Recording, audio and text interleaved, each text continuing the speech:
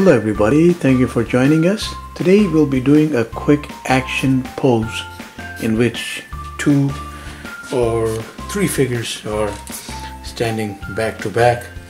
So we are going to start with a framework area as in that we need to determine in a specific area where the figures will be standing together. So let's say that we want to just tap into that much, and we have to confine them within this. So we know that the heads will go somewhere around there, the backs, and depending on how the placement of the legs is, somewhere that far I think it should work. So we'll start with the first frame here, and actually I did start with it right from the get-go. So shoulders, torso, lower body, and we have some foreshortening going in there. So leg and leg, and then of course depending on how this comes as we go gradually, we'll be putting in the feet and everything, but for now this is it. And I'm putting in the hand like so. So very basic pose. Collar area, and there's the head. So let's just have him looking like outward or in front. And then we have a figure right here. So we're going to show him from the back, but at so much of an angle. So shoulders, so pretty much the same placement except that the arm is just pulled back somewhat, and we have the lower body right there, foot, and in what will be again another foreshortening, the second leg is right there. And you notice that the thighs are small because again foreshortening means that we are looking at it from this angle and it looks smaller, but it's actually, that's the way things appear to the eye. And then I put his head out going that way.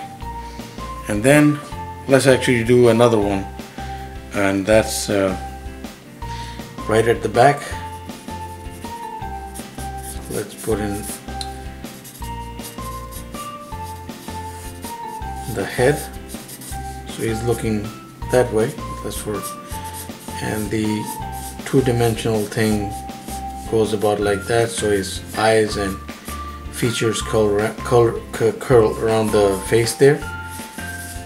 Shoulders, back, and let's say that his legs are going right out there and right out here. I know this is very convoluted right now, but we're going to get it into a certain rhythm once we put down each figure. So I'm going about that exercise right now. It's a very bulky forearm for that. So I made the arm shorter.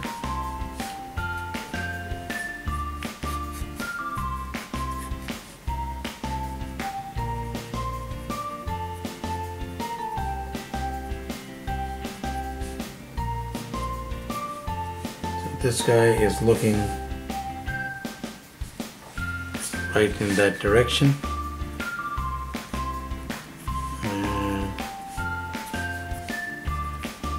Putting in the chest there, there's the ab area coming into view, and then I go into this thigh right away.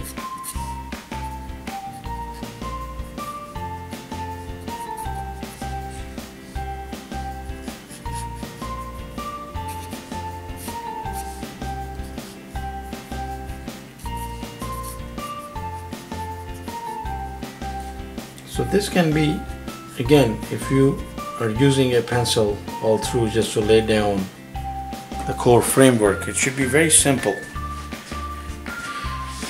So we put the first figure down. We'll go with this guy next, since we have decided that he is in the foreground next. So the other arm just going around like that, and to achieve the best dramatic, or the best placement in this case, we just go about like that, so he's looking right ahead. So there, so it's the defensive position. I change the bulk around this guy a little bit, and then showing this from that certain angle and appearing like that.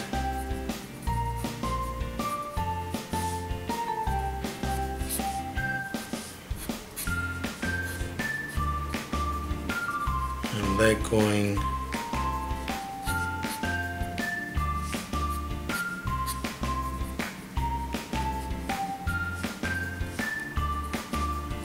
there's the foreshortening going on like right there. I fix that.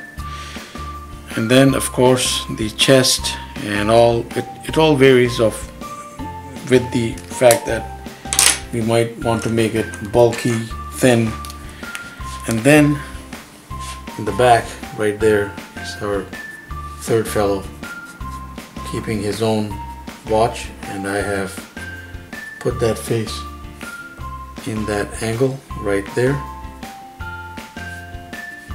so his ears will be visible from a certain angle, not like this from the side, unless you turn his face to the immediate right or left, then it becomes different. But otherwise, I'm just working some details here for him as well. I'm trying to give him that outstretched. So let's imagine that his lower body is going right there. His hands, not consequential right here, but perhaps you could do that and show a bit of his hand here. Or you could just have it tucked in and hidden behind this guy here. And then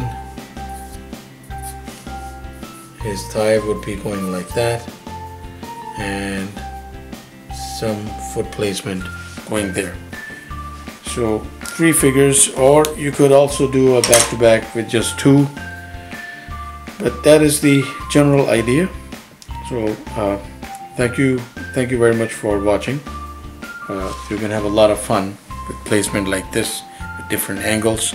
Just drawing the frames is a lot of fun.